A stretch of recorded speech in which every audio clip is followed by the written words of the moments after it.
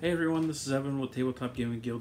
Today I'm bringing you a review for the game Scurvy Dice by Firelock Games. It's a dice rolling game for 2 to 4 players. I'm going to take you down to the tabletop and show you what it's all about.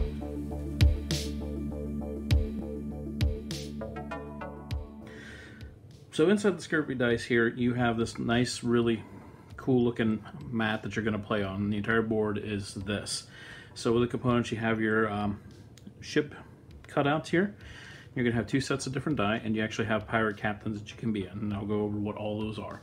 So the idea of the game is you want to get your ships here from the start, and they're going to follow this track over here to the X, which is the finish line. You can also play a shorter version, which is only to the 10 here, so whatever time frame you have to play, you can choose accordingly.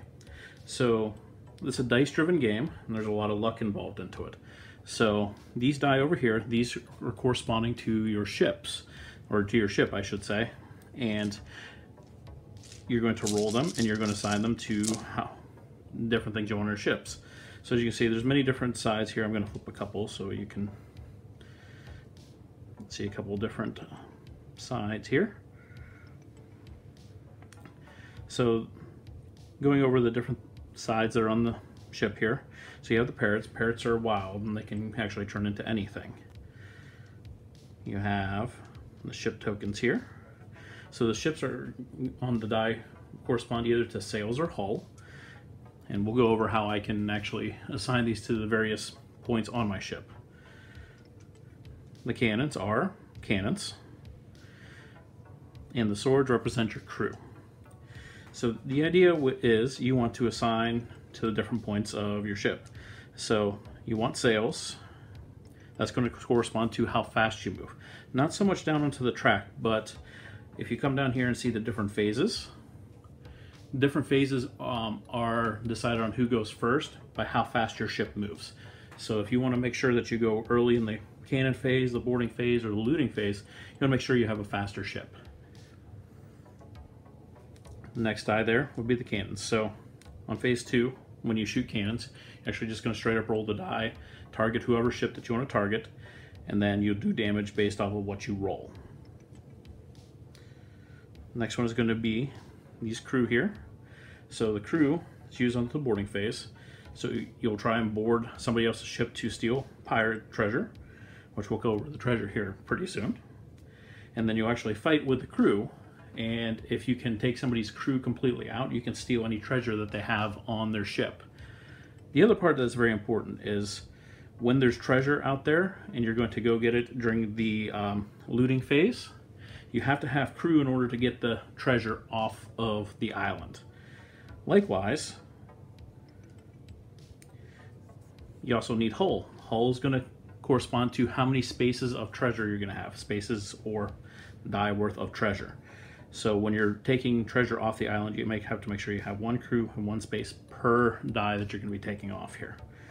So as I mentioned treasure a couple different times, these black die correspond to treasure. So there's a couple different spaces on each die that correspond to 1, 2, or 3 gold. So you're going to have them rolled and it's going to show up like this. You can actually set whatever treasure up here on Pirate Island and any skulls over here on Island de la Muerta. Now we want to look at the dice that we have for our ship.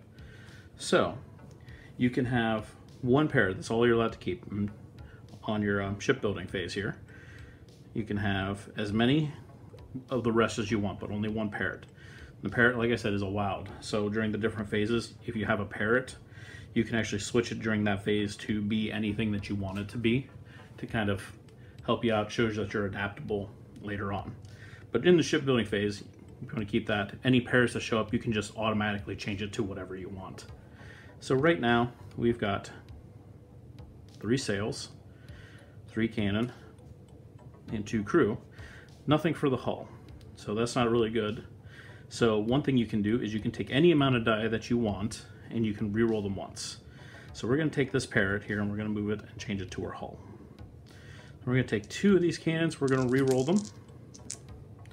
we got 2 more ships. That's what I was hoping for. We're going to put them here, one into the hull. We're going to put one more here into the sails. So everyone else is going to do the same thing, and they're going to make their ship. Then we're going to follow through these phases here. So right now, then it would go into the cannons. So you would pick your opponent. You would shoot cannons at each other and go, all right, I'm shooting.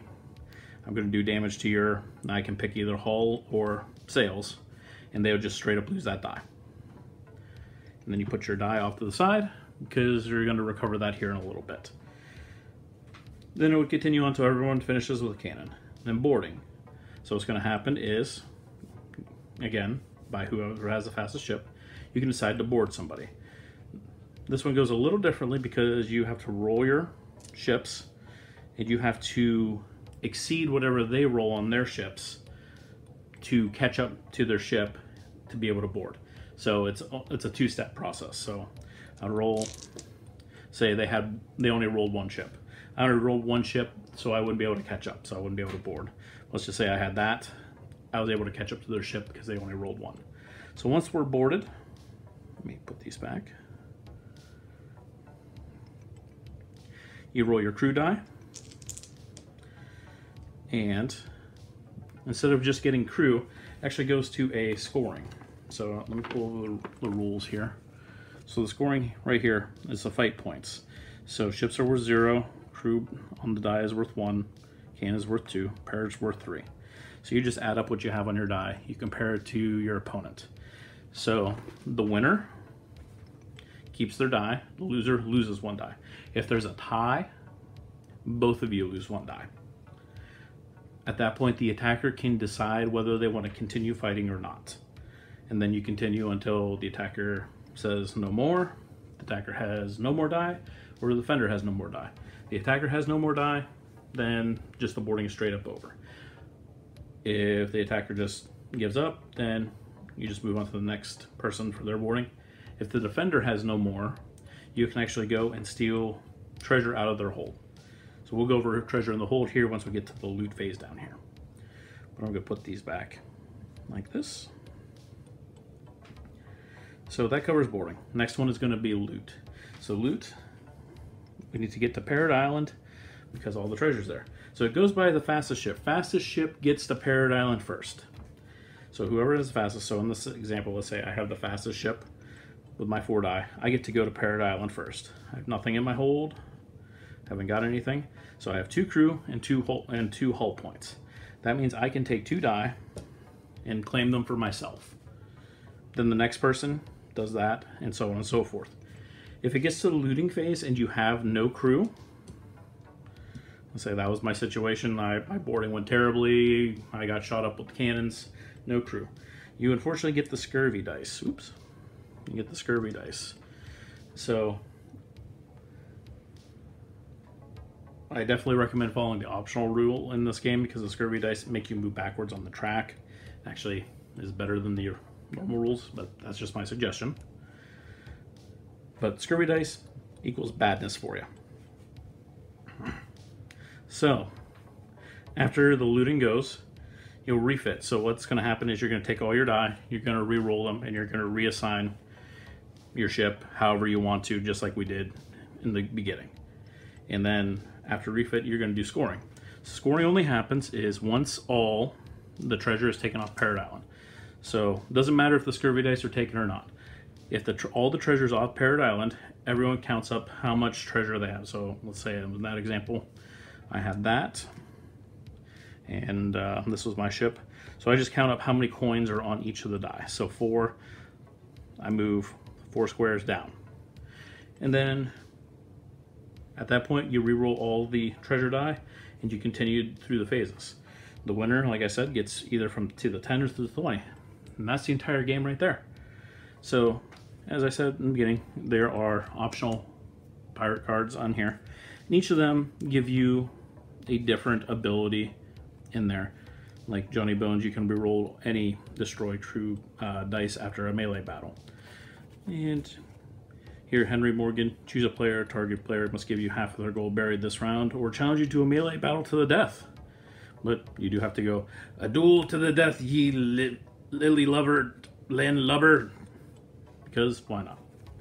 And so on. And there's quite a few of them, and the artwork on it's really cool. Really fits with the theme pretty well. They're not quite balanced, but it adds a little bit of funness to the game. So I'm going to take you up from the tabletop here, give you my final thoughts on this.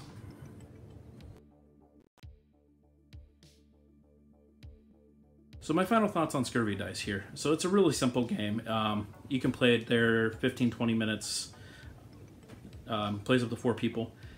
It's not a real tactical game at all. It's a lot of dice rolling. There's a little bit of strategy in how you want to set up your ship every round, and the game moves really quickly. I played this last night with someone else on our channel, Peter. I taught him the game here in a few minutes, and the game just kind of really took off once you got 1 or 2 rounds into it. It moves really quickly, moves really nicely. It's a game that I would say you're at the end of a game night, but not everyone's ready to go. You pull this out. You don't have to do a lot of thinking. It's not super crunchy, but it is still fun. So it's a game that if you just need a filler, really, I would say I would recommend this. And go ahead and take a look. Definitely subscribe to our channel here if you haven't. Listen to our podcast. Follow us on Instagram, Twitter, Facebook, YouTube. Leave us comments on anything that we could do better, anything that you want to see us do. And until then, we will see you later.